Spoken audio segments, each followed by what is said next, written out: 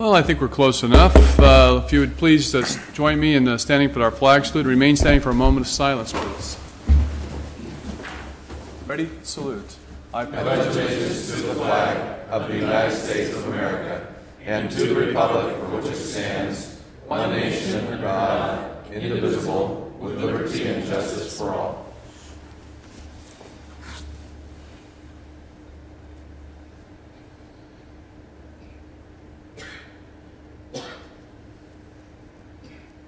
Thank you. Please be seated.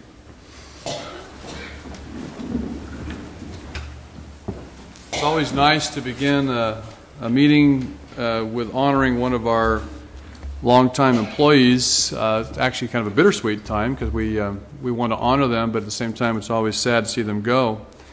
And it's pretty uncommon to have someone who has devoted 42 years of their life to any occupation. And it's a special day to have someone in Tulare County that we can honor today.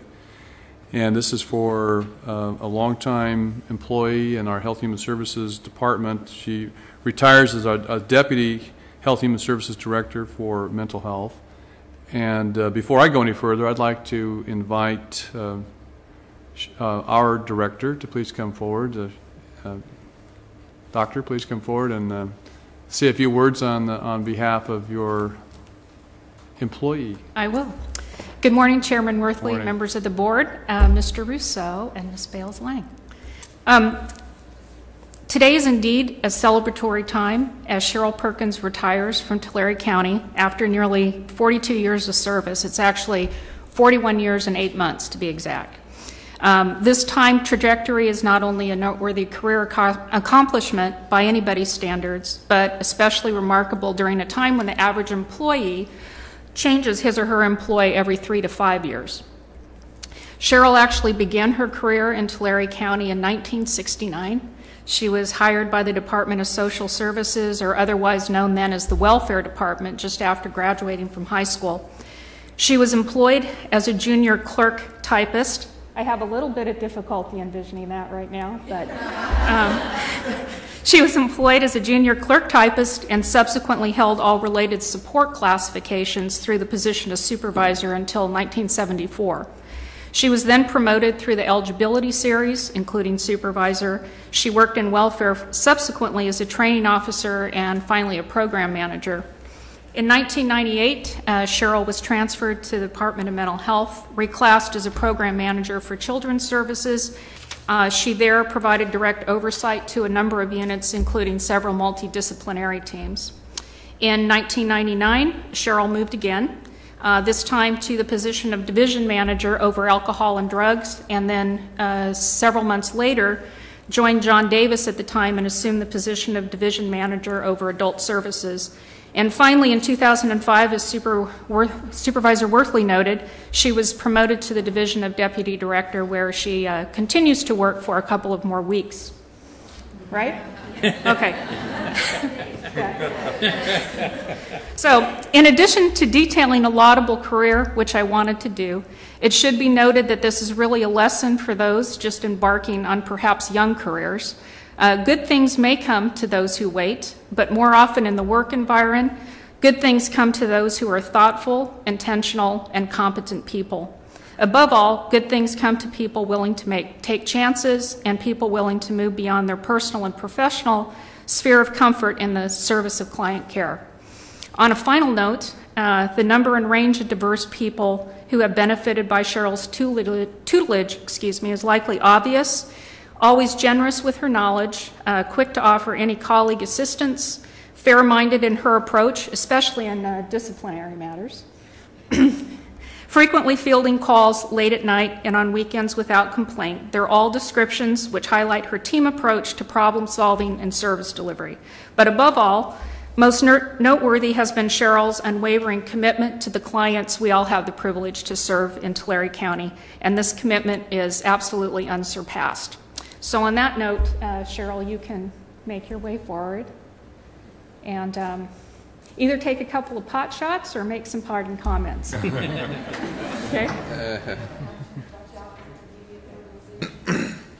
I just want to take this opportunity to say to you thank you. I wouldn't have imagined that in 1969 when I began employment for Tulare County that it would culminate in such a rewarding career. And I've had the opportunity to work in every district in the county as well, serving your constituents in a variety of ways. So I feel very honored today. And I couldn't have been as successful as I feel that I have been without the support of my staff. And it is the staff of the agency and the county with whom I work that really do the job, and they do it well. And I thank them for their support.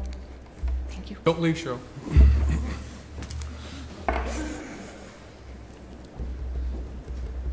Don't want to mess up the makeup.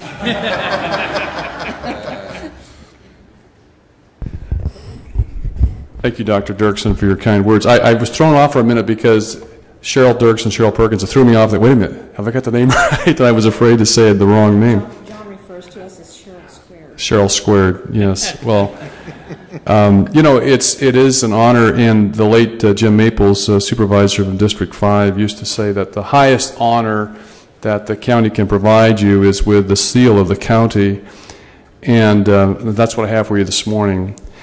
And I always thought that was sort of a solemn occasion until John Davis told me they referred to it as the giant coaster. It's lost something. I don't understand it. But it is still the highest honor we can provide because we're precluded by law from giving any kind of cash bonus or anything. So in appreciation of your 42 years of service and dedication, and I think really the important word there is dedication to the community and Tulare County, it's my honor to present this with you from the Board of Supervisors, and thank you, Cheryl, for your service to us.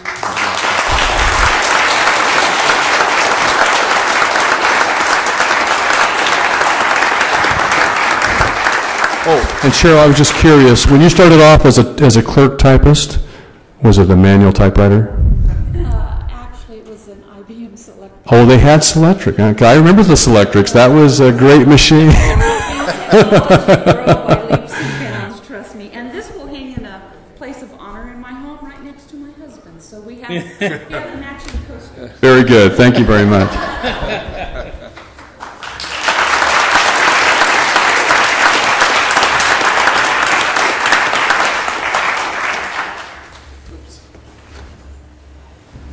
I would love to give my colleagues an opportunity to say something to Cheryl at this time, and I'll start with Mr. Ennis on my right.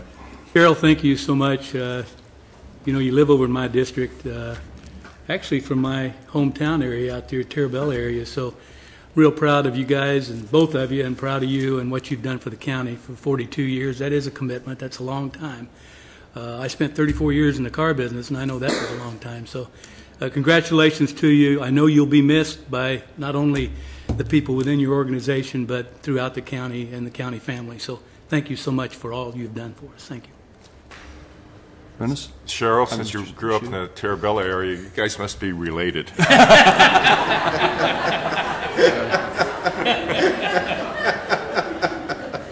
in the last several years, Cheryl, it's always been a pleasure to work with you. You always have a positive attitude. Basically always have a smile on your face, and I think you've been a very important part of our mental health program. Now, before we get down to Supervisor Vanderpool, I was thinking about, 42 years, and I was going to wear my shoes that I bought in college. They were 40 years old, and that's more than twice as long as Pete's been alive, or almost twice as much. But we're going to really miss you because I know how important you were to the program and the dedication you've had over the years. So thank you very much for your service. Fox? Wow, that makes me reflect. In 1969, my shoes for school were that big.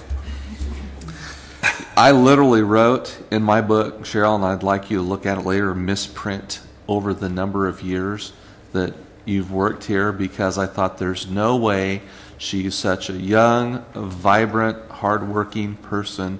How could that be? And I wrote that in there, didn't I? Yeah.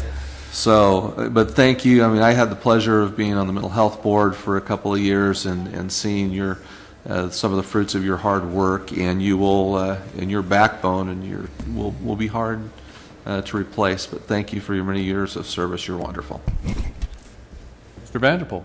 Cheryl, thank you very much for your many, many years of service. You know, I sit here and I just think 42 years, man, that is amazing.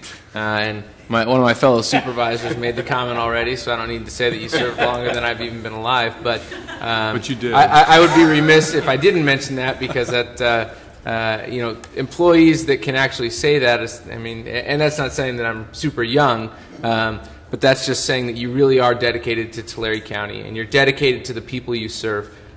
You know, it's more than just a day in, day out job. You love what you do, and you love the people that you help. And to work for the county for that number of years, and to help as many people as you've helped, especially in the programs that you've worked in where people really do need the help, and they look to you for aid in time of need. I just really, really applaud you for all that you've done.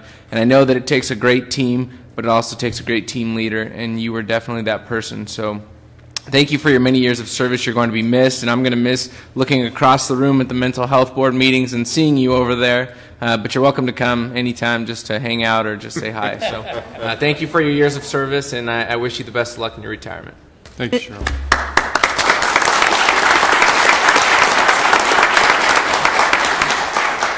Mr. Chairman? Yes, I don't usually do. May I make a comment? absolutely.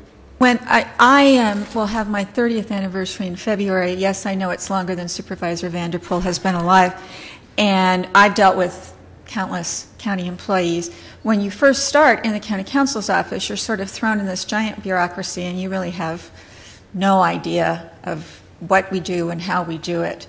And there's some people that just stick in your mind. Cheryl is one of the people who, when I needed a guide to try to understand the intricacies of the welfare system, as we called it then, was a tremendous help and education to me, and I've never forgotten that, and I wanted to thank her very much.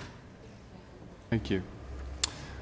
All right. Well, our next presentation, item number 2, is a proclamation declaring September 2010 as Library Card Sign-Up Month in Tulare and Tulare County, and we want to encourage our residents to sign up their children to get public library cards, and maybe the parents could do as well.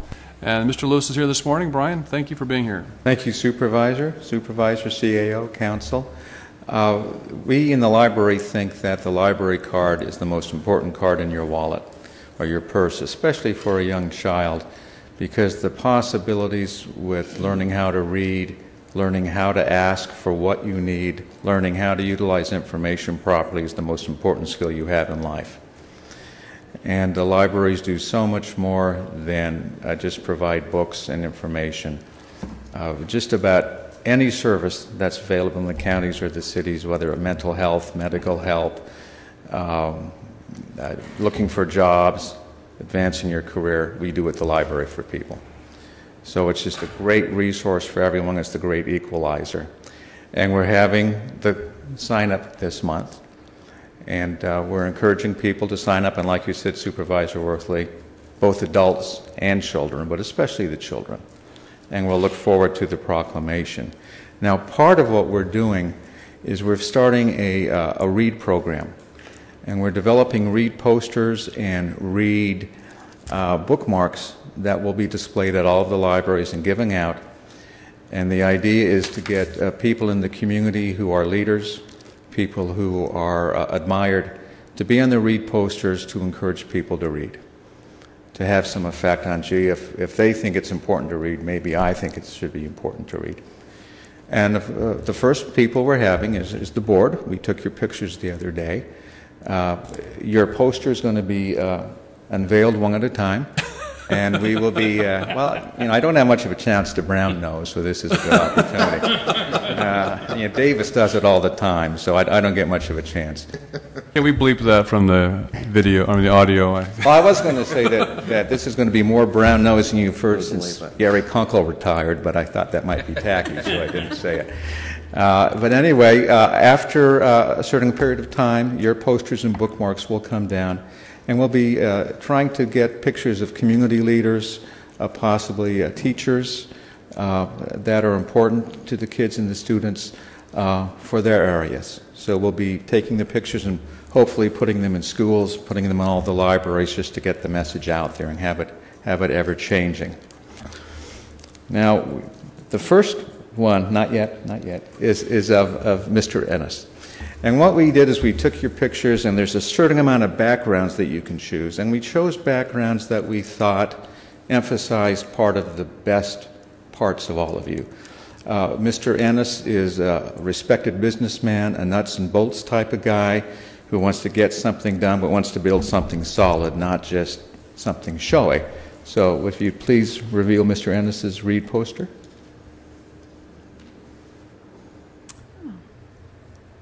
Audience? Like the background. A good background. I just like seeing Mike like that. He looks real sharp. Oh, look Good back, thank you. how did my face get so long? We made you look a little older, Supervisor, so a little I bit feel more. it every morning when I get up. Supervisor Ishida is a farmer. He knows the value of the land. So we picked something with the background that was a little earthy. Supervisor Ishida preaches and the wisdom of saving for a rainy day, knowing that not every year is going to be a good year, and he emphasizes that in his speeches. So Supervisor Ishida's poster is with a brick background to emphasize the earth, and because bricks come from the earth. I thought you were going to have my banker standing next to me. You didn't want to get close to it. Yeah. Couldn't find it. Nice picture. Thank you. Supervisor Worthley is a little more cerebral than some. He's the longest serving, I didn't say who, I just said some, the longest serving member on the board, and he looks forward. He's kind of, I guess you could call him the Carl Sagan of the board. Oh, my. Oh. Out in space. Yeah. There he is. Knows the book, No Less Than Victory. Now let's- Supervisor Cox, if nothing else, is Be careful. is known for his caring of community and of this nation, of his church and of people. He's a very patriotic, solid rooter for this country and for the county. He makes no bones about it. And Supervisor Cox.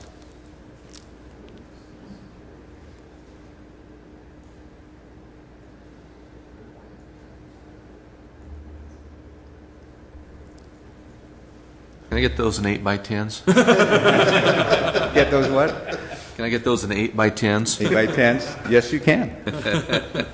And then we come to Supervisor Vanderpool, who is constantly being teased for his youth.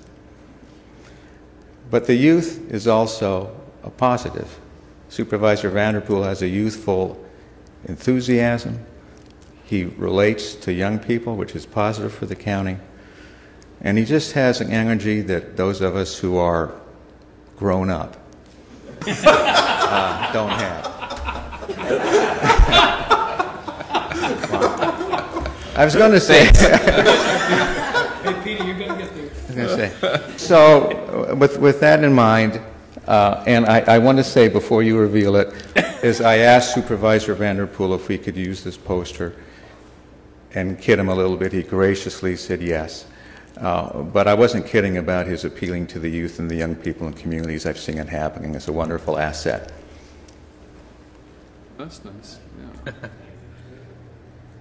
With the Crayolas.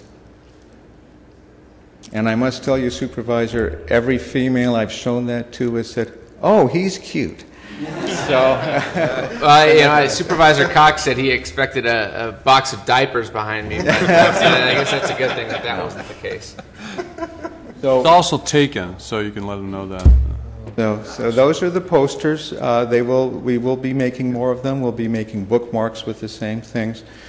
These are for you to keep. if you would like, and put them in here. We'll be making more of them. And with that, if you have any questions about the program.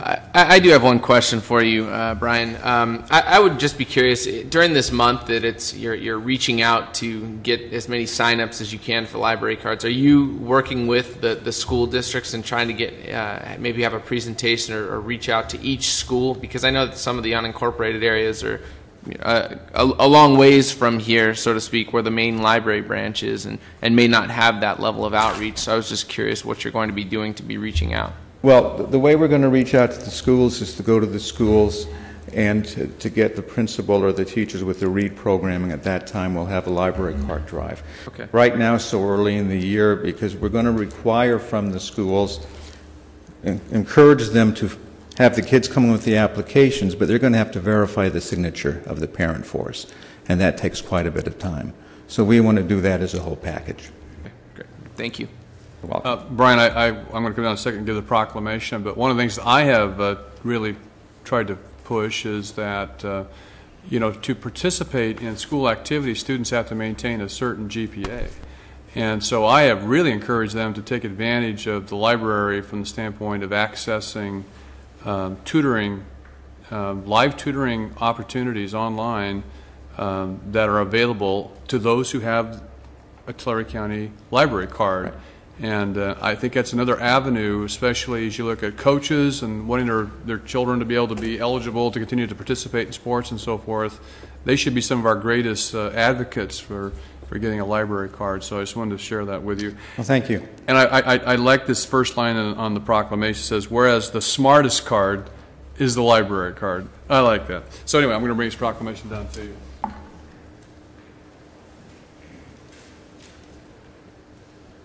you, Brian. Thank you very much to this.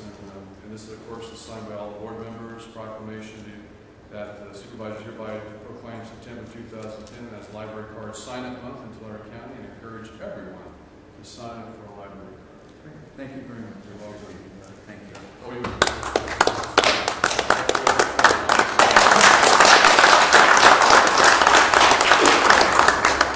you. And Brian, I'll also mention, thank you very much for those posters. They look really good, and I hope that they achieve the ends that you're setting out to achieve. Oh, thank you. We do too. Okay. Anybody want to say anything else, or are we all good to go? Great program. Great program. Had a question about that. I'll volunteer. You need volunteers to help go sign up kids for cards. I'll be there. Action item. This is an action item. Motion to approve. I'll second.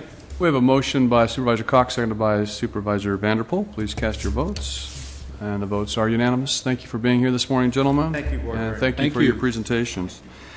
At this time, we're happy to have with us Tina Terrell from the Sequoia National Forest regarding the Sequoia National Monument Draft Environmental Impact Statement. Tina is the Forest Supervisor, a very powerful position in the Forest Service governments, and we're very privileged to have you here this morning. Thank you. Thank you, Supervisor Chairman. Just want to basically give you an opportunity to let you know that we will be having 2 public meetings for the draft environmental impact statement and draft management plan I presented 2 weeks ago to the board. The first public meeting will happen tomorrow at the Porterville Elks Lodge from 6 to 9. That would basically be a public meeting for the public to come and get information more about the draft documents. I will be there along with about 20 of my interdisciplinary team members to answer questions and provide more site-specific information about what is actually in the draft documents. We then will have another public meeting on Saturday in Bakersfield to get the people from Kern County from 1 to 4 o'clock at the Doubletree hotel right off of 158, and that again is for another public meeting to get the people in Kern County, and then we'll have a third meeting in Fresno next Tuesday. So I just wanted to give the board members an opportunity, let your constituents know that there will be a public meeting for the people in Tulare County and Porterville next week, and then there will be a subsequent meeting dealing with the science process on October 12th, which I'll come back and brief the board again. So I just want to say thank you for your support and for your continued interest in what happens on the Giant Sequoia National Monument. Thank you, Tina. Appreciate that. At this time, we have a presentation regarding an update on our loop bus service, and to make the presentation, we have Dan Fox, the Tulare County Transit Coordinator. Morning, Dan. Good morning. Good morning, Chairman, Board, CAO, Council. I'm here today to give an update on the Loop Bus, give you a little history. The Loop Bus was accepted by your board in April of 2007 when you approved the Loop Bus operations. The Loop Bus was an outgrowth of the Tulare County gang intervention, and that was a true collaboration between the City of Visalia Police Department, Visalia Unified School District, Tulare County Sheriff, the District Attorney, Probation, Parks and Recreation, Transit, your Board of Supervisors, youth services agencies throughout the Tulare County, and faith-based groups. At that time, a need was identified for transportation for at-risk youth. So out of that became the Loop Bus program, which started in 2007, in the summer of 2007, where the City of Visalia and the county started Loop Bus operations where we were bringing at-risk youth to recreational opportunities over that summer.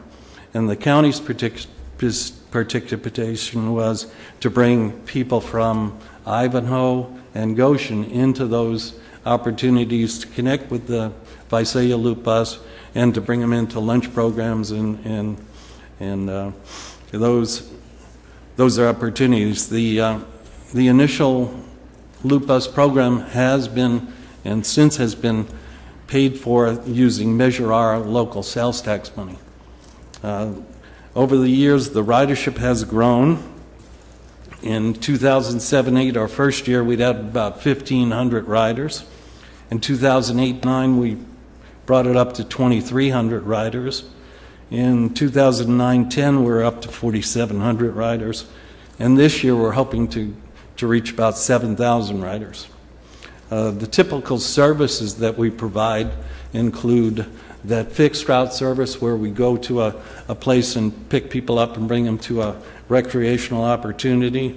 Another one that we've been providing is Kauai High School, where their after-school program, we pick up students at the school and bring them to the Exeter Boys and Girls Club. The other type that's developed since is one-time trips or sports leagues, where we bring people to flag football or soccer leagues. We do nonprofit trips to McDermott Fieldhouse, transportation to sober graduation, and college night events are typical kind of trips that we do now. And today we are promoting the Loop Bus operation through a media blitz. Yesterday we did a press conference. We've had some TV coverage the last few days. The print media has been doing presentations of us. And tomorrow we invite everybody to Porterville, where we'll be doing a presentation at the Porterville Library at 10 o'clock to try to create more activity and opportunities in the Porterville area. Some of the people that use the bus, we asked some of the people to come visit us today, and one of those is Angela Ruiz Alvarez, and she's going to speak for a few minutes about how that service affects her and how it works for her. Good morning, Supervisors. I'm glad to be here to represent Cutler Rosa Youth Programs, and we've used the Loop Bus many times. Supervisor Cox, I remember you were giving out ice creams the first time you were trying to get kids on that bus, so I'm waiting for my ice cream. We've used the bus many different ways. We've used it for field trips to McDermott Fieldhouse. We've used it for different field trips, but what we mainly use it for is our middle school. If you know middle school students, they're very hard to attract to participate in anything educational. They're a whole beast of kids that you have to do song and dance to get them to participate. So what we've done is we've incorporated sports into our activities. So if they want to join sports, they have to do the academics first, and then they can do the sports. And we participate in our Visalia League here. Now, as you know, transportation is costly. especially school transportation. With budgets so tight, it's very hard for me to pay for transportation, a bus to come to Visalia weekly. So the Loop bus, we've used it now for 2 years, and it has saved my program so many dollars that I can put to use in educational activities. So I want to say thank you for that. Most of the kids that are in my program are kids who need to be there because of education purposes, or maybe they're not the best students or they have issues. So when you talk about high-risk students or at-risk students, that's definitely the people that I work with. You could not imagine that a bus could be so vital to a program, but it is to our program. It's changed the lives of our students because they are so into the sports. We've won 2 trophies. I don't want to rub it into the Visalia schools, but we've won 2 trophies, and that has just boosted their self-esteem, which also boosts their educational scores. So I wanted to thank you personally and to let you know that I hope you continue to support the Loop. I saw the beautiful buses outside, so I'm really excited, because the one problem with the Loop bus is that you have to get your information in first so that you could be able to use the Loop bus, because it was very limited. But every time we use the Loop bus, we've never had any problems. It's, like I said, saved my program so much money, so I thank you for that. Thank you, Angela. Appreciate that. Okay, and before we have 2 of our new Loop buses outside, the interesting thing is this time we've added a DVD player system with 2 17-inch monitors in each bus, and we're planning to have video presentations while we bring the youth to their activities. And we invite everybody to step outside when you do take a break to view the new buses. But I need to acknowledge some people that have worked hard on this program, and one is one of you, a visionary behind the Loop bus, Supervisor Cox, who has been the driving force behind the Loop bus since day one. Also, our working partner, MV Transportation, they're the ones that have to come every day and make it all happen. And there have been challenges, so I want to acknowledge Janet Todd, the manager, and Gabriel Tabarez, who is the Loop bus coordinator for MV. And then the board representatives, Jeff and Jed, have done many hours coordinating activities and processing, marketing the program. So we wanted to acknowledge them too. Also, anybody who needs more information on the Loop bus should go to the Step Up TC website. It's just been upgraded. It's a wealth of information about not only the Loop bus, but other activities that are available for at-risk youth. And I'm available for questions. Are there any questions? If I can, no questions, but I want to echo what Dan said. The staff has been just absolutely tremendous. Dan probably at the top of the list, because the things he's asked to do, he's asked to juggle, buses, times, places from one end of the county, sometimes the other, and he's done a wonderful job. And he made a comment yesterday that really stuck with me is, well, we haven't turned down anybody yet. Which I think speaks volumes about Dan's ability to work with MV and get the buses there when the youth need them. A sidebar here, he mentioned the Quia High School students being taken to the Boys and Girls Club in Exeter. They just received their API scores recently, and the principal there told me that the youth using that bus going to the WOOF program, API scores increased by 97.5%. Whoa. Wow. Amazing. So very successful program and I think for the very minimal amount of money that we invest as a board, probably some of the best money this board will spend. Thank you, Supervisor Cox. I would just make one comment too, and thank you, Dan, and your staff as well, because I think that the great part about this program is that you are so innovative in your office. I appreciate the fact that you've helped in my district on several occasions, and there's also a new program that's coming, and you're working with us there, and that's an ROTC program for the residents of Tulare and the surrounding areas that attend Tulare high schools.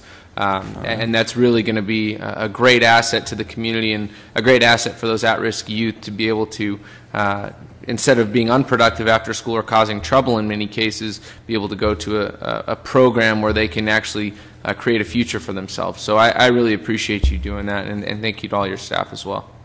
Quite welcome. Mr. Chairman, yesterday we unveiled the new loop bus in Exeter. Supervisor Cox and Jed were in attendance with the police chief, city council. It was a community effort, and we had the unveiling of the new bus at the headquarters of the Boys and Girls Club in Exeter. At that time, I received a note, and it reads as follows: Dear Tulare County Board of Supervisors, on behalf of Kauai High School students and staff, I'd like to express our gratitude to the board for allowing us the opportunity to provide the Working on Our Future WOOF program at Exeter Boys and Girls Teen Center. This program would not be possible without the loop bus services. Our students have shown improvement in academic growth, 9.7 points in our API, a decrease in discipline, and an increase in attendance. We believe in our students. We believe in our students and would like to thank you again for your support and belief in our students and sharing our vision. So we are making a difference with this bus. And sometimes when we do youth programs, it's very hard to measure if you're successful. And I think the Step Up program that's been coordinated by Supervisor Cox has proven its success, and I think the Board of Supervisors have shown that we are committed to the Step Up program. Mr. Rennes? Chair, yes, and I'm very pleased that we're going to have that workshop in Porterville tomorrow, and I'll be attending, and I know that Supervisor Cox and Jed, and there'll be a bunch of people there, but we need to get that out in my area as well as Porterville and surrounding area, and make use of that loop bus. I think it'll improve the whole community. So thank you. And it's a wonderful day in Tulare County, and then we have 2 loop buses outside whenever you get an opportunity to see them. We're going to take a little 5-minute break now so we can go do that. We will want to try to keep the 5 minutes. We need to get back. We've got a timed item. But one thing I wanted to ask you, you're not going to show Ferris Bueller's Day Off. Okay. With that, we'll take a 5-minute break. We'll go out and take a look at the bus. Okay.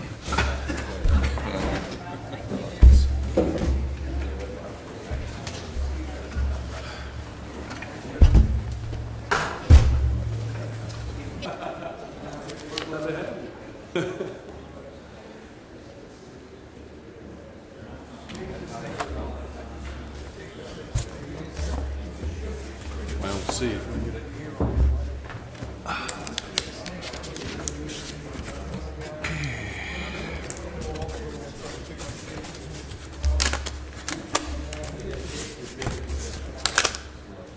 When you said about something about growing up, I know I was going to say I don't think you're going to get any taller, Pete, but.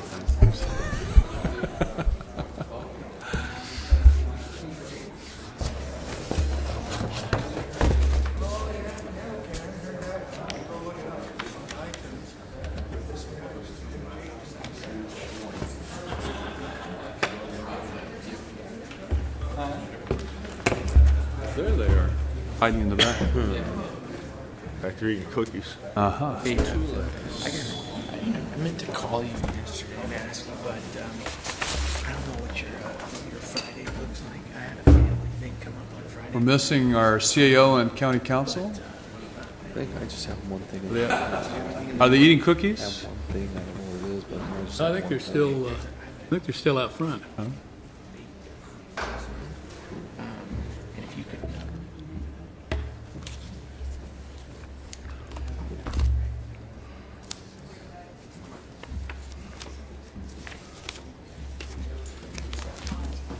Kind of came up suddenly, so. All right, the board is back in session, and this time we have public comments. I have 2 written requests for public comments, and of course you're not precluded from making public comments beyond this. But Richard Garcia has requested to make a comment. I understand Richard has a brief video he's going to show us, and I said, as long as it's within 3 minutes, you're good to go. Okay.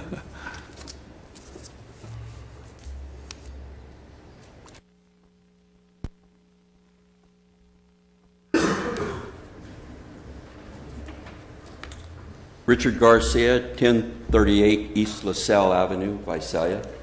I'm a member of the Mineral King Group Sierra Club. Richard, can you pull that mic just towards you so the people can hear you on the video? I'm here audio. this morning to ask for your cooperation to help us protect some animals that live up in Balch Park. As you probably know, Balch Park is part of the Sequoia National Forest System, and in fact it is included in the monument. Let's back up here. What we want to do is protect these particular animals that are very rare and endangered, and Balch Park is part of their habitat. They include the Pacific fisher, the California wolverine, the American marten, and the Sierra Nevada red fox. The Pacific fisher is on the list of candidates to be included in the endangered species list. There's a very small population, we believe, in our southern Sierras, and there's a population up in the northern Sierras. The California wolverine is a state-threatened animal.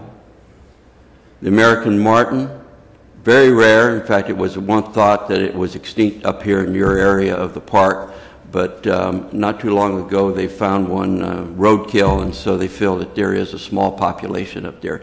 These animals all inhabit the kind of the elevation, the kind of forests that are in the Balch Park area. And then we've got the Sierra Nevada red fox. You may have read in local paper that they spotted one of these just north of Yosemite, and we're hoping that these animals can make a comeback. There have been people that said they think they've saw this animal up in the southern Sierras, but it's always a debate on whether they saw a red fox or a gray fox. Okay, the national park, what I want to do is talk to you about the rules as they pertain to having pets in the parks. Now, unlike the national parks, the Forest Service does allow you to bring your dog into the parks, and they have some very reasonable regulations. Basically, you have to keep your dog on a leash or restrict its freedom. Basically, you go into the park, keep Fluffy in the RV or the tent with you, and if you go out in the forest, keep him on a leash. All right. The county regulations are very similar. Okay. These are county regulations. They also include one particular aspect that we really like, that pet waste should be cleaned up after the pet owner.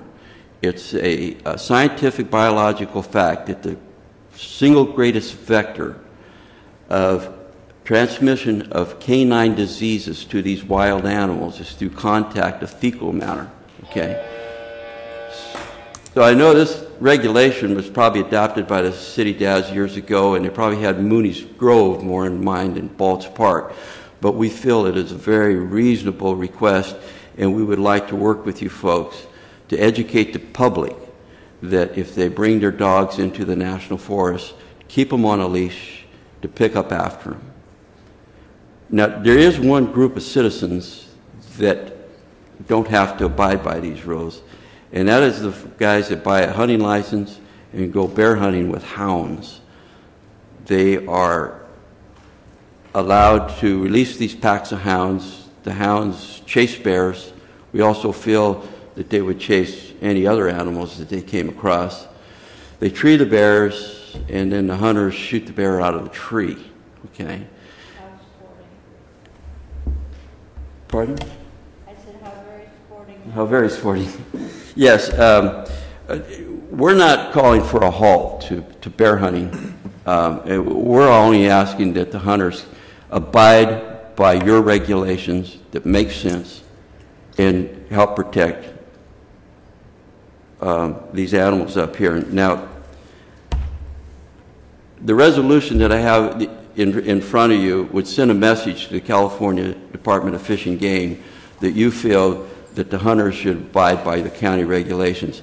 We're also going to be asking the National Forest Service people In fact, I'll be talking to Tina tomorrow at the Giant Sequoia Monument Management Plan meeting. We would like to have these regulations asking that all California citizens abide by those regulations as far as keeping their dogs in their leash in the national parks. I know you're probably thinking, well, you know, state law trumps county law, but this spring, the department decided they wanted to open up San Luis Obispo County to bear hunting. Normally, black bears weren't in that county, but there's some indication we do have a few. I don't know if you ever noticed when you go to the coast and go over Cuesta Grade, you'll see a sign, watch for bears. There apparently is a few bears in there, and the hunters pushed the department to open up San Luis Obispo County to black bear hunting this year. The County Board of Supervisors wrote a letter to the California Department of Fish and Game protesting that. Their science was very spotty. They enlisted some Cal Poly students to do a study which amounted to hanging cans of tuna into trees and looking at teeth marks of cans and looking at bear scats. I don't think they even saw a bear, but they justified trying to open up San Luis Obispo County to black bear hunting this year. The County Board of Supervisors wrote a letter to them and passed a resolution, and they changed their mind. I have a copy of that resolution if you folks wanted to see it. So we think they would listen to you if you send a message to the California Department of Fish and Game and just ask them for common sense compliance to the county's rules. Thank you, Mr. Garcia. Okay, any questions? Questions? As you know, we are precluded by taking action on items on consent when it's a public comment period, not on our consent on our agenda today. But we will review this information. Thank you. Thank you. I have also requests from John Davis, our Director of Health and Human Services, to make an introduction this morning. Welcome, John. Thank you. John Davis, Health and Human Services. I just wanted to take the time or a minute here to formally introduce our new Director of Human Services, Jason Britt. He's been with our organization for over 15 years. So, and it is, as Supervisor Ishida once described, we're growing our own. He came in as an eligibility worker. He took on jobs like the imaging and our CalWin implementation, which is that huge computer system you dealt with for about 5 years. We moved him into the Public Guardian's office as part of the program. He was there for a little over a year, and then we brought him back as the Deputy Director for Human Services. With David's retirement, which you all witnessed a while ago, we asked Jason to step up, and he has. And so with that, I guess I'd like to introduce him to you and to your constituents so they formally know who the Director of Human Services is. Come on. Welcome, Jason. Congratulations to you. Thank you, John, Chairman, members of the board. I am privileged to have this honor and to have this position, and I just look forward to continue serving our constituents and working with you to deliver effective human services programs in our county. So thank you. Very good. Congratulations to you again. Anybody else wishing during our public comment period to make a public comment? Seeing, hearing none, we will close public comment and we'll take up our Board of Supervisors. You got one. You do have Oh, one. I'm sorry. Excuse me, sir. I was a little too quick on the draw there. Come forward, please. You can just microphone. You can use that microphone. Please give us your name and address. My name is Robert Owen, 16151 Mustang Drive, Springville. I think this is the right time for me. I've been on the agenda here for quite some time on this land division. Mr. Owen, I'm sorry. Yes. This is the matter coming up. This is the public hearing. Okay, we've got this coming up later? It's coming up in a moment, yes. Okay. Give us a few more minutes. We're going to take care of a couple more items. We're a little late, but we'll get to you. Thank you. I'm sorry. Anybody else wishing to address during the public comment period? All right, now we'll close that and bring it back to the board for Board of Supervisor matters, beginning with Mr. Vanderpool. I just have a couple things for today. Since we didn't meet last week, I wanted to make a comment about the Festival of Hope that was put on at the Tulare Outlet Mall Labor Day weekend. That was a great event. The Suicide Prevention Task Force put together a great presentation, and I really wanted to thank the staff of the program and also wanted to thank all the volunteers because that's what made it happen. There was a great effort, great outreach to inform the public about suicide prevention efforts and techniques, and I just thought it was a great program. I attended. It was a little hot. Other than that, the sidewalk art was beautiful, and there was a great turnout and really reached out to the public, so I thought that was great. And then the second thing I wanted to mention was the 9/11 blood drive that took place in the city of Tulare this Saturday. Another great turnout. By the time that I left the event, there was already, I left about 11 o'clock, and there was already 346 pints of blood donated, or 436, I'm sorry, pints of blood donated by 11 o'clock. So it was a great showing by the community of Tulare, and I really applaud all of their efforts to help give life back to those who may need a little bit of help. So I really appreciated that, and sure encourage everyone out there to give blood and give life when they have the opportunity to do so. You know what's thinking about the parade tomorrow in Tulare? Oh, yeah, and then also the Tulare County Fair begins tomorrow. There is a parade beginning at 10 o'clock, and then the fair will open shortly thereafter. So I look forward to a great event there, and I encourage everyone to go out. The fair will take place from Wednesday through Sunday, and it goes on all day long. Great. Mr. Cox? Chalk art was great. Sidewalk art, you gotta call it chalk art. This afternoon, 3:30 COS, the Visalia campus will have a open house and the unveiling of the new gymnasium funded by Measure I, which I sit on the oversight committee, so folks are invited to attend that. On Saturday, attended the Taste of Arts Visalia event put on by the Consortium of Arts, and was privileged to be one of the judges, and we brought the art back. We'll be putting that on the internet soon. I wanted to share with the supervisors there were several categories. One of them was Seize the Moment, which was there were just pieces of paper like this and materials there to draw with, and this was done by a 13-year-old La Jolla student from Visalia who won the Spur of the Moment contest. And then I think the other districts are all, some of the other districts are also represented. We had over 100 entries of art, several of them from schools. This is from a Los Tules Middle School student who won, I believe, the most edible award. And then we had the well, there was a disagreement on this one, but this one won the most nutritious, and it is from a from Stone Corral School. I believe that's out in Supervisor Sheeta's. No, my district. That's in your district. So this won the most nutritional because it depicted all of the food, well, most of the foods grown here in the valley, and it was kind of whimsical.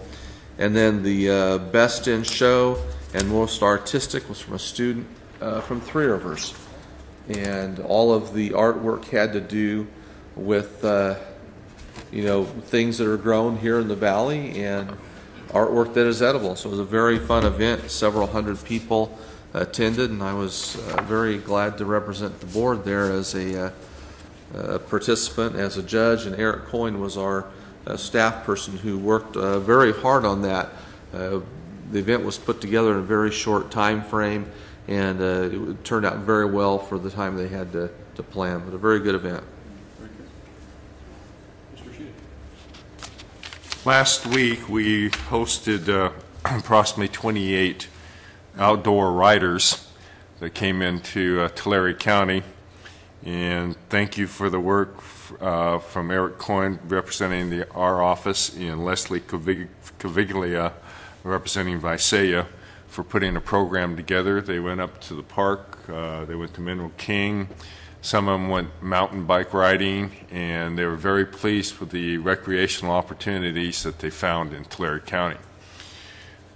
One of the participants mentioned that usually they get about 40 to 60 riders.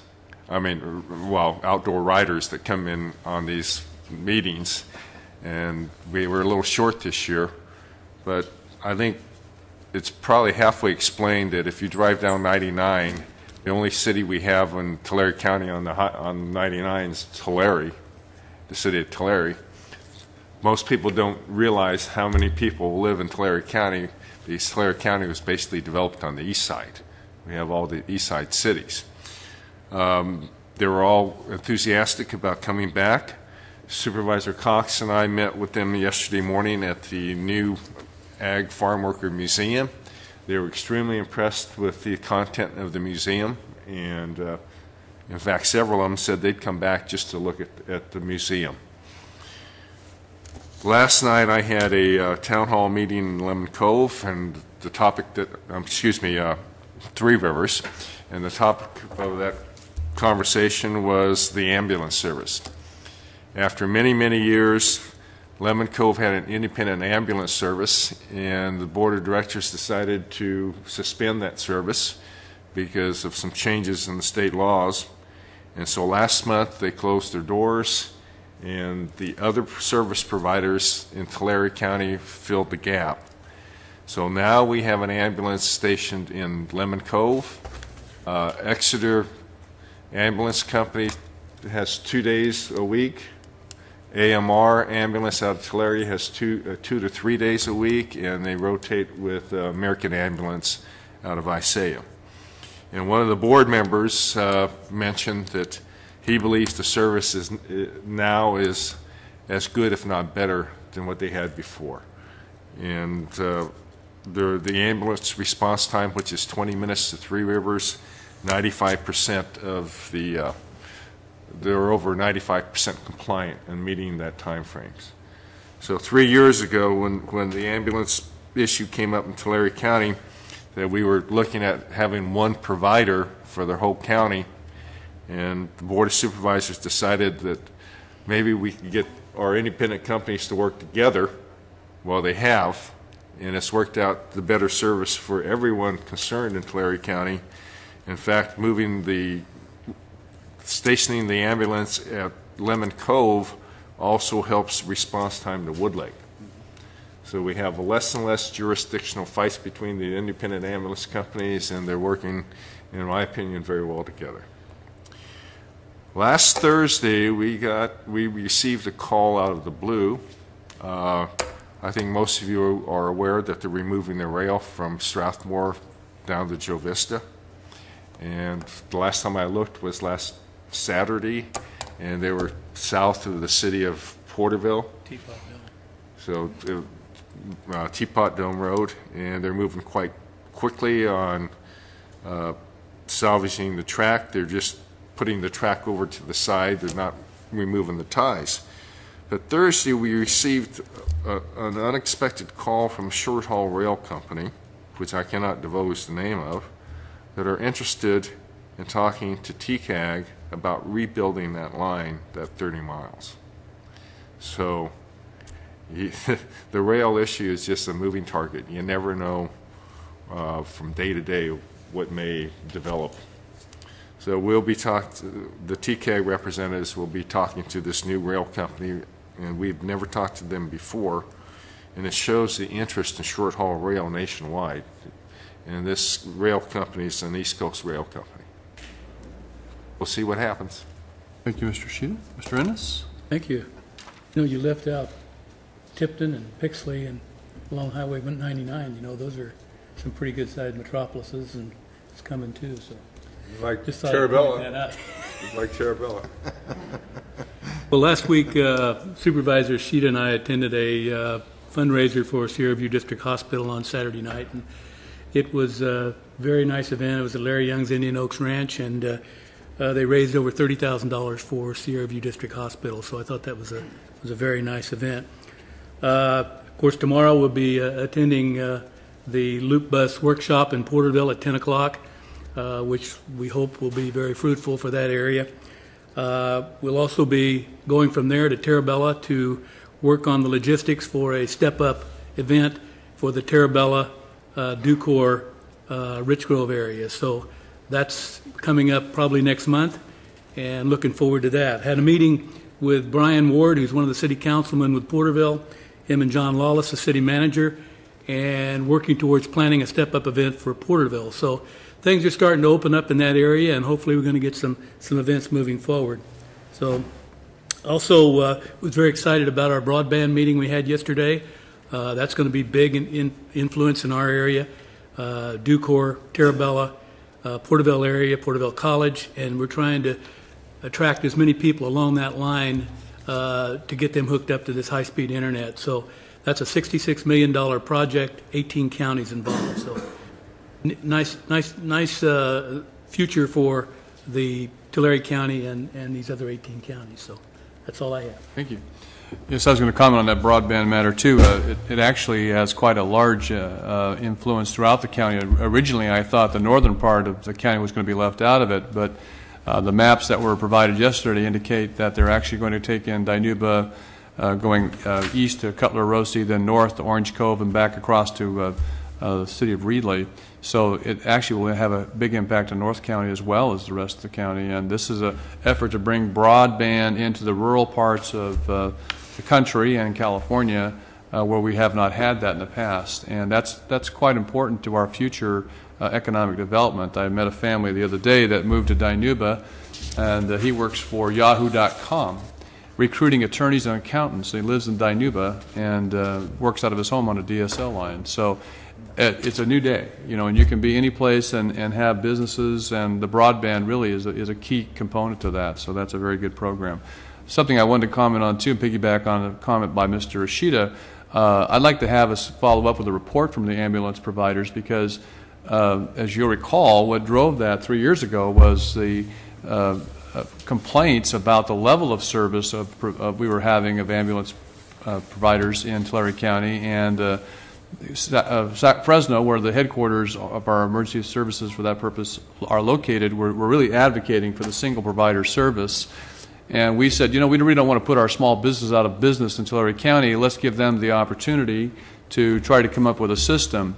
And they have, and apparently we are exceeding, not only in Three Rivers, but throughout the county, we are exceeding the expectations of response times.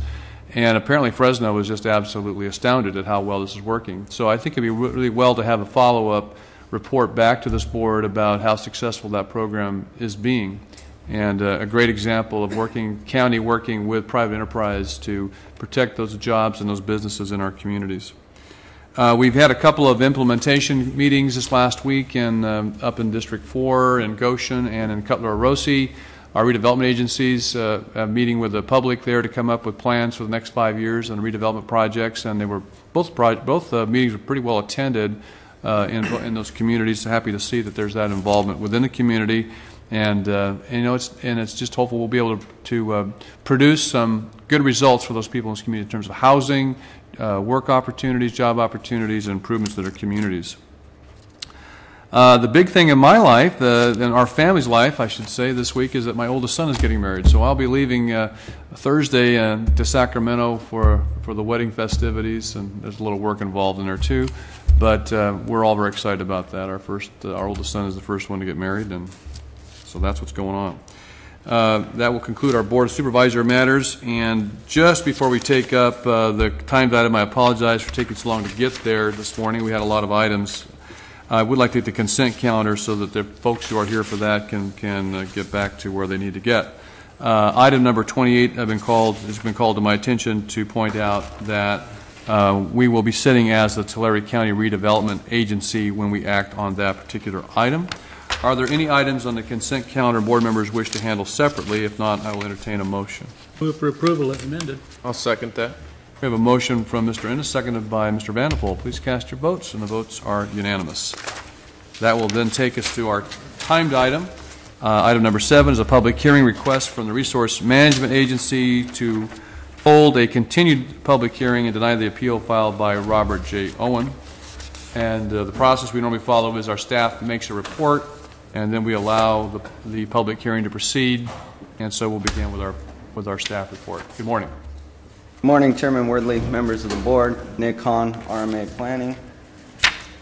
The item before you is an appeal filed by Robert Owen regarding decision of the zoning administrator denying a zone variance for property located on the east side of Road 52, approximately a quarter mile south of Scranton Avenue, south of Porterville. The requested variance is to allow a division of a home site parcel from a 4.7 acre parcel containing less than the minimum acreage required to qualify for a home site division in the zone which the property is located. The item was continued at the request of the applicant pending adoption of a home site ordinance amendment. On August 10th, 2010, your board adopted ordinance number 3412, amending the home site parcel ordinance. The proposed division of land does not qualify for under the requirements of the amended home site ordinance because the site does not contain the minimum acreage required to qualify for a home site division. The site and nearby surrounding properties are zoned AE10, exclusive agricultural 10-acre minimum. It should be noted that the AE10 zone serves as a holding zone to prevent urban encroachment uses that would be incompatible with the surrounding agricultural properties. The site is located outside of the Porterville urban area boundary, which is located just adjacent to the north and west boundaries of the property. This is an aerial photograph of the site. The proposed home site location is at the northwest portion of the site right there. The surrounding properties are primarily utilized for agricultural purposes. Proposed home site parcel, as indicated, would be in the northwest portion of the site. It contains a single-family dwelling. The remainder of the property is vacant with the exception of a domestic well, which would be serving the home site parcel and an adjacent property owned under a different ownership. The zoning administrator denied the variance because it cannot meet the required findings of approval and that the site does not contain unusual physical conditions to justify the proposed division. The existing residence on a parcel which contains less area than allowed in the applicable agricultural zone is by no means unusual, as there are numerous instances throughout the county. They're similar. None of the existing 4 to 5 acre parcels located to the south and east of the site have been further divided and thus would constitute a granting a special privilege if this variance were approved, and the division of a 0.37 acre and 4.33 acre parcels would not be consistent with the agricultural designation of the site, as they are not considered viable agricultural parcels. Staff requests that your board deny the appeal and uphold the zoning administrator decision denying the requested variance, and subject to any questions you may have, that concludes staff's report. Are there any questions from board members? If not, then we will open the public hearing. Anyone wishing to address us on this matter is invited to come forward. Mr. Owen, now would be your time.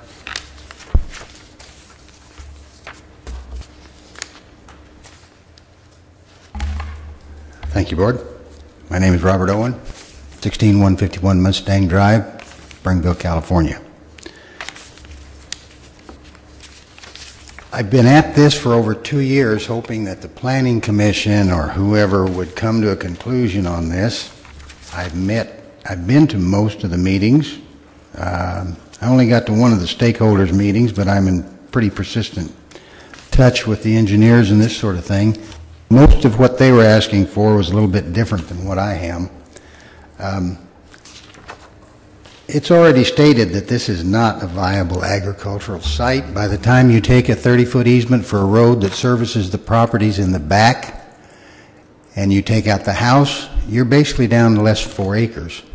The property is not in the Williamson Act. It does have off-site water, which they don't refer to here, which means I could split it before down to less than an acre, but I can go an acre or 2 acres split. It doesn't make any difference to me. I'm just trying to make the highest and best use of the land. I am in real estate, I am a farmer, and I hate to see land out there growing weeds, gophers, and squirrels and just generally not going to any use. Plus, all of that division ups the county tax rate too. I have a you're well aware that this has been called granting a special privilege. I've gone a long way in researching this special privilege, and I'm afraid I don't quite understand that particular philosophy. One part I did want to read in this ordinance was The Tulare County Zoning Ordinance 15D2 G and H provides for the division of existing home site parcels containing less acreage than required by agricultural zones, if certain requirements are met. The next sentence says the proposed division of land meets all of these except for the requirement the parcel being divided must contain the minimum acreage requirement. It looks to me like one sentence offsets the other. You may have a different opinion, but that's the way I'm reading it. I just need to get on with this thing. It's been too long now. I realize what the county is doing in their 10-acre minimums. I agree that agriculture should be protected in this county, but I also think that other people should be protected in this county where it is not viable to raise agriculture. If I had a parcel that was adjacent to this, I wouldn't be doing this. But I don't. And I don't think any of you would disagree with the fact that farming less than 4 acres by itself is not going to be economically feasible.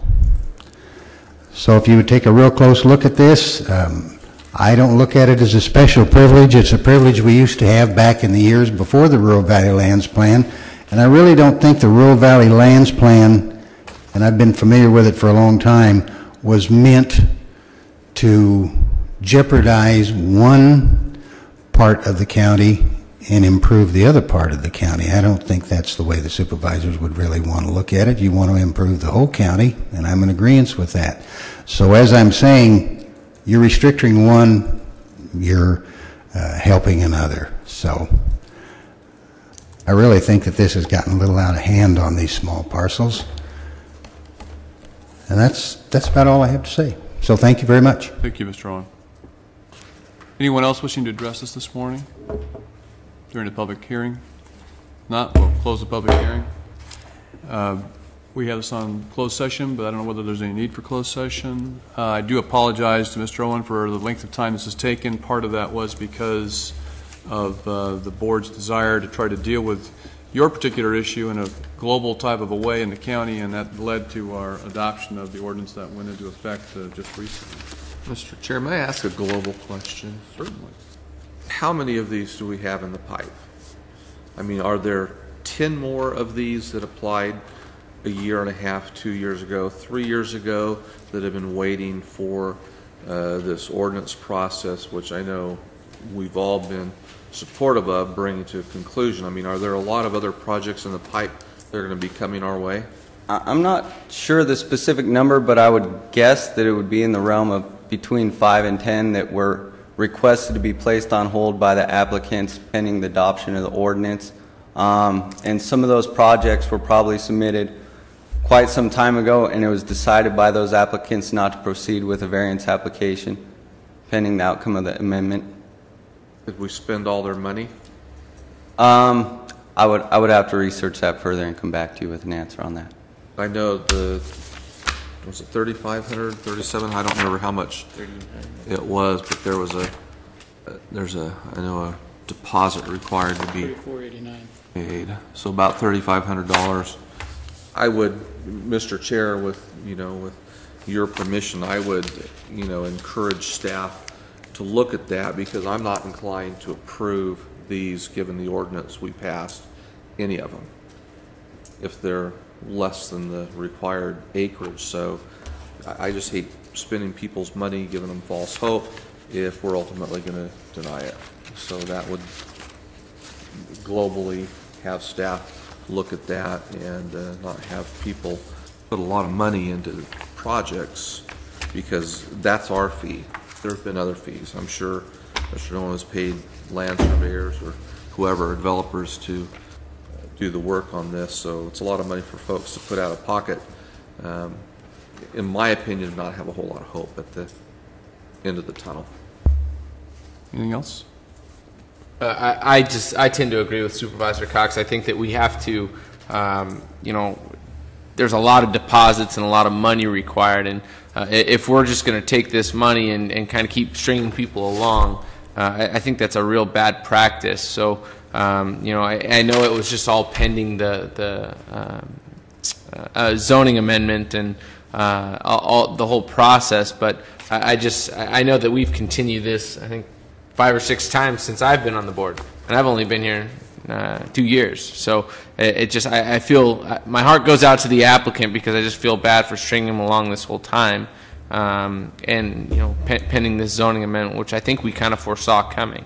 One thing I do want to point out, and I'll let Jake speak, but this was a discretionary act. This was so when anybody filed to request this, there was never a guarantee they were going to get this done. Right. And so in that respect, there was a certain risk involved in having proceeded with this. Yeah. I think the action taken by the board with the adoption of the resolution or the ordinance is going to take away. People just won't even. They'll save the money because they won't bother doing it. And Yeah. I think that's what you two are referring to, is that in this case, Mr. Owen was a little bit caught in the middle of this process, but he was never assured that he would be able to actually do what he attempted to do here. So I don't want to give the impression that he had the right to actually get this accomplished. It was a discretionary act. Totally agree. Any other questions? Mr. Jake, do you have something you want to say? Thank you, Chair. Jake Raper, Director of RMA. Just wanted to restate what you had indicated is sometimes people insist on filing applications, and we do not turn those applications down. We do advise them that, especially for a variance, there's specific findings that have to be made for granting of a variance. And we have had some cases, or at least one case that I know of, where they had a variance applied for, but after review by staff, the applicant withdrew the variance application, modified the parcel map to conform with the rules and regulations, and that map was approved. So that dialogue is occurring, and we're trying to encourage them to comply with the standards and the requirements adopted by the board. So just wanted to give that heads up. We can't say no to somebody wanting to submit an application. We'll be happy to take their application, accept their deposit, and try to have honest dialogue and communication with them in addition to that. So. I strongly suspect that after the adoption of the ordinance that we have, that there'll be far fewer of these applications made because it'll be much more stringent requirements to try to get around it. So. Well, and I think that your efforts have made it a lot more clear, or a lot clearer for applicants and for us as the board. You just feel bad that Mr. Owen was caught in the middle of this. So, but I understand your point, and thank you for clarifying. Mr. Owen, do you want to say something? Right. Yes. Gentlemen, it's not about the money. It's about the land. It's the fact that the county is now saying, and I was here for the meeting when you approved this 10-acre minimum, that, okay, guys, all you folks over here that have lived here for 35 years, or if you've lived here for 5 years, which is what they're calling for at the moment, we no longer give you the right to split off this home site, whether it be 1 acre, 2 acre, half acre, because it doesn't fit into your minimum agricultural plan. And again, I'm saying that I don't think originally when this was set up that ag was supposed to be so predominant that it left nothing for the other people who are not in basic ag. Again, I'm in both of it, but I'm not planning on trying to split up land and do subdivision and build 8 houses. That's not what I want to do. I just like to see a fair shake between the ag people who want the same thing, and also some of them tries to split off smaller parcels, between the ag people and the other people that are trying to do something for themselves also. So I'm just not getting where this real split should be. 10 acres is a pretty good sized parcel if you're not a farmer. And I go around Porterville anyway. I don't know about Visay or Tulare, and I see some of these parcels that are 2 and 3 acres, and all I see is a bunch of junker cars, weeds, fire traps, and other things that are out there. I consider a 10-acre parcel viable. I think you can farm that. You're not going to make a living on it, but you could farm it and pay for what you do. But when you get down to the size I'm talking about, at 3 acres or less than 5 acres, unless you're growing something illegal, you can't pay for it doing strawberries. You can't put enough pigs out there to make enough bacon to do any good, so I don't know where that leaves them. And that's what I'm looking at, is the highest and best use of the land. So, thank you. Thank you. All right. Time for discussion or further, or ready to make an action? Yeah, Mr. Chair, I would motion to deny the appeal. I'll second that. We have a motion and a second. A motion by Mr. Cox, seconded by Mr. Ennis. Please cast your votes. Votes are unanimous. All right. This time we will go to closed session. We do also have on our addendum item, Council, or anything you need to say to us? You do, Mr. Chairman. Item A is off agenda, and I understand that item F is off agenda. Labor negotiations are off agenda, so that would leave you with items B through G, including the closed session item on the addendum. I do believe there will be an announcement. I do want to state for the public record that in the matter of item E, which is a disciplinary matter, this office, my office, represented the department head in the underlying administrative hearing, which is being reviewed by your board. Accordingly, we will not be attending the closed session as to that matter, nor will we be providing you with legal advice.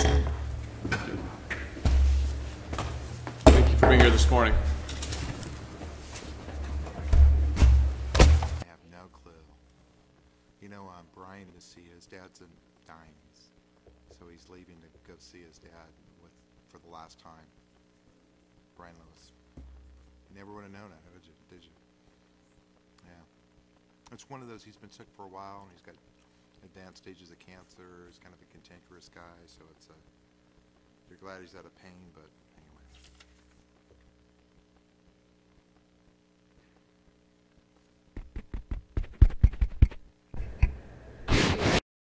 Did they actually vote? Yes. Did they actually vote? Actually, I guessed last time.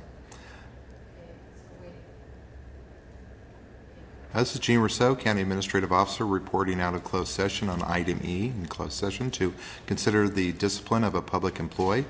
On a motion by Supervisor Cox, seconded by Supervisor Ennis, the board voted unanimously to deny the appeal filed by a sheriff deputy.